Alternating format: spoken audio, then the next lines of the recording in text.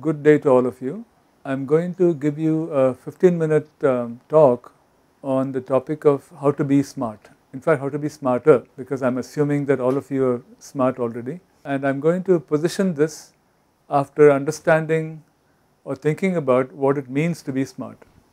So for example, if you go to the net and do a Google search on the word smart, you'll see these adjectives or attributes: clever, bright, intelligent, energetic, swift, lively, sharp-witted, and so on. So you can understand that sharp has a number of different dimensions to the term. And so let's take one example. Suppose I call an auditorium as smart, and I'm going to use this example in the rest of my talk to illustrate what is it that computer scientists can do to make things smarter, and in the process also understand how humans can become smarter by doing the same sort of things that we provide smart artifacts to make them smarter. So let us understand what a smart auditorium might do and use that as example as a way to illustrate other smart devices, smart artifacts, including humans. So I'm going to talk to you about a smart auditorium as an example of artifacts which have or can have the attribute of smartness. So a smart auditorium might tell people who are in the back of the auditorium to move to the front rows. Why would it do that? In that case, people in the back don't need light because there's nobody there, and the air conditioning for the auditorium can be adjusted so that energy can be saved.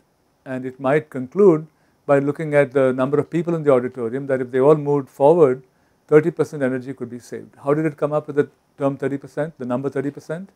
By doing analysis.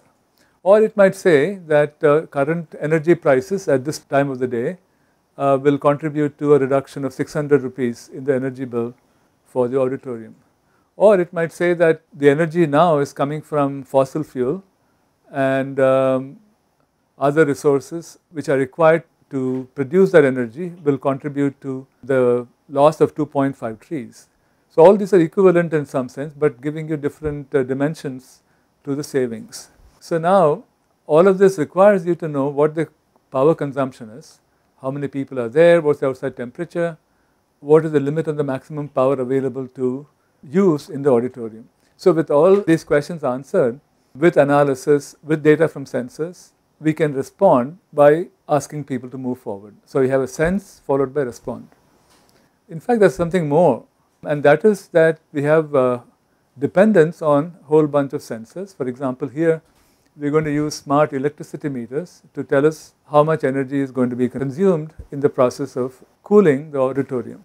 Another example would be a smart door. A smart door will allow people who have, only those people who have access to the room that you enter through the door. This could be possible by having somebody's capabilities in terms of entry and exit stored in their smartphones, and this is read by the door, and then it allows only those people who have access privileges. So in this picture, I'm showing you a smart, cheap door. In fact, all it does is counting.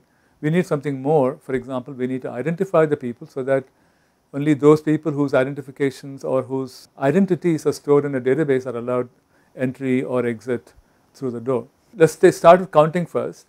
What we'll do is to look at those two lasers, which if cut in one direction, one after the other, will mean entry, and the other direction will mean exit. And when you know that somebody has entered, you add to the occupancy count of the area into which you have access through the door, and vice versa for the exit. Now, if I want to know who is coming in, then I have to also know their identity. But before we talk about this, I want to just mention that a good decision, for example, decision about whether to increase the temperature or decrease the temperature inside the auditorium, or whether to ask people to come forward, is based on knowledge and not simply numbers. The knowledge that we're talking about here is identity. This identity information can be derived only through analysis. For example, suppose I know that certain people who are inside the room have a combination of height and weight which makes them unique, then I can use that information to determine who's inside the auditorium, inside the lab, inside the office, as the case may be. So in general, you can answer these questions through analysis. How many people are there?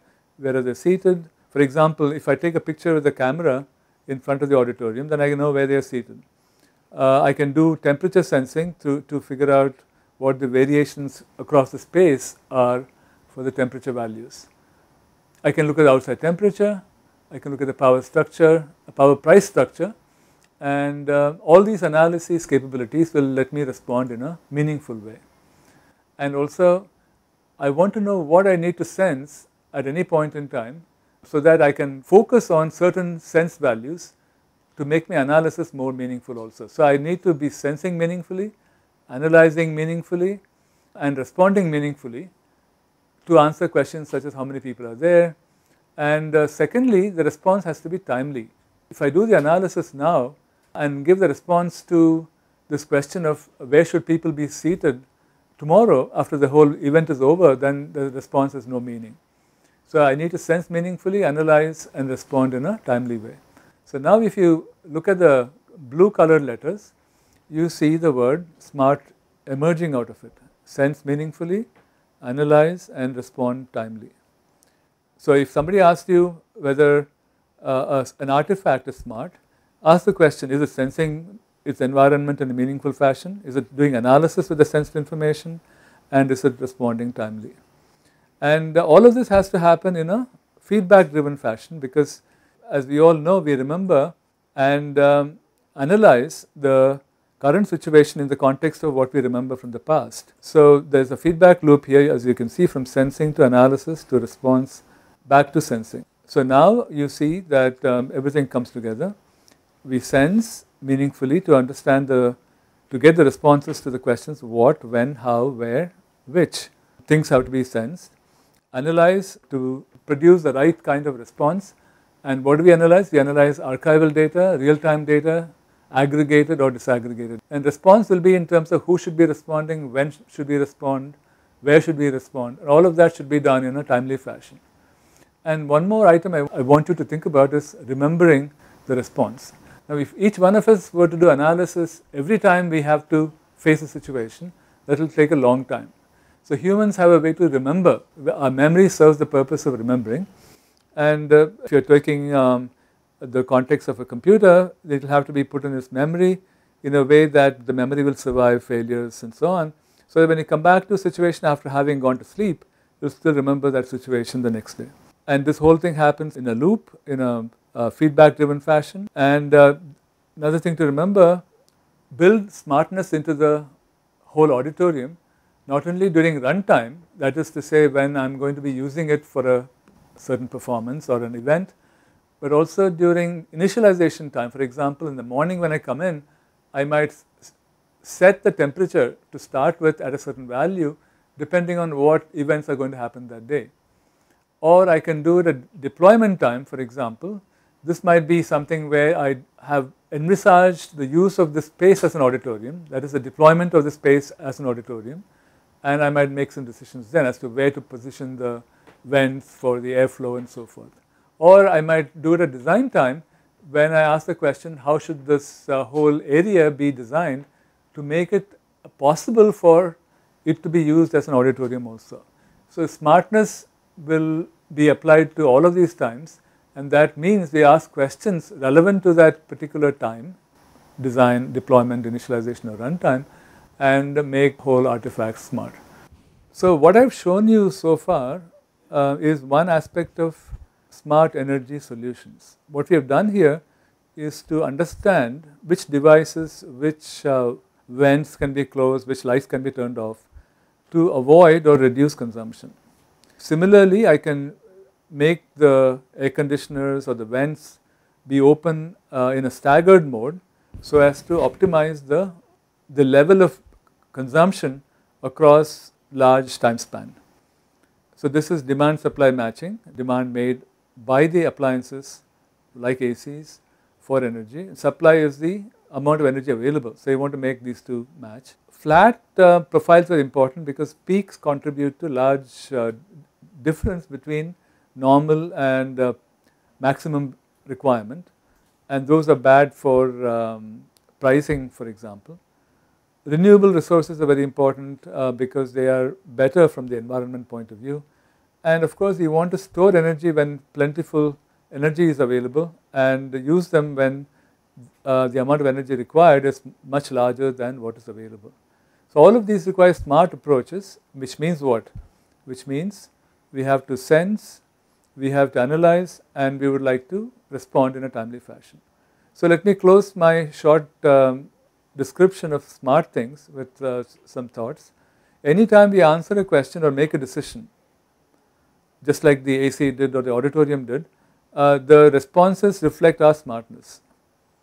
And smartness can be applied at all stages: design time, deployment time, initialization time, runtime. It's continuous, feedback driven, resource and time constrained. And there's an observation that people have made that all humans become smarter as time progresses. This is true for individuals, and also generations of humans also become smarter and smarter as time goes by. The reason for that is because they're learning from the previous generation or the previous day if it's an individual. There are of course issues of intrusion, privacy, security that come in whenever you sense and analyze and respond. We didn't get into that today. And the other thing is that sensing costs money, analysis costs time, and response costs infrastructure, which means that the high-tech solution that we are proposing here for being smart does have cost implications. So we'll have to be worried about the payback, and computer science has a major role in terms of optimizing these costs in such a way that the benefits are more than the costs involved.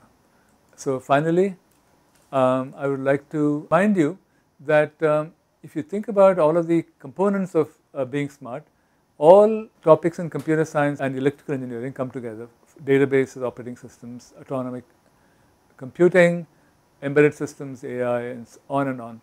And so any aspect of computer science, any topic in computer science has a role to play in building smart things. And with that I'll close, and thank you very much.